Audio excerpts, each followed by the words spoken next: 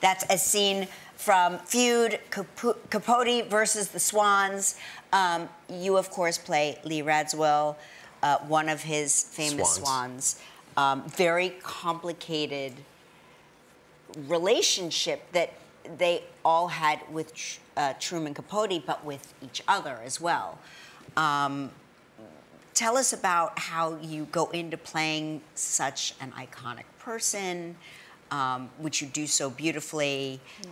What kind of research did you do? I did a lot of reading.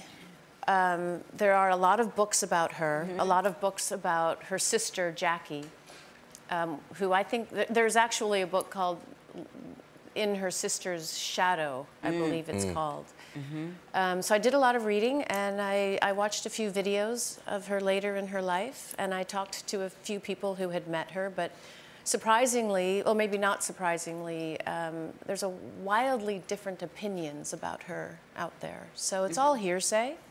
It's a little bit daunting to play somebody who is real, because I felt a certain responsibility, I suppose, to be honest and to do a fair job, and we don't know what that is. So in our show, it is told through the perspective of Truman Capote, so we're a little off the hook, because kind of anything goes, yeah. Yeah, because he saw them the way he saw them. The way he saw them, so it's his perception.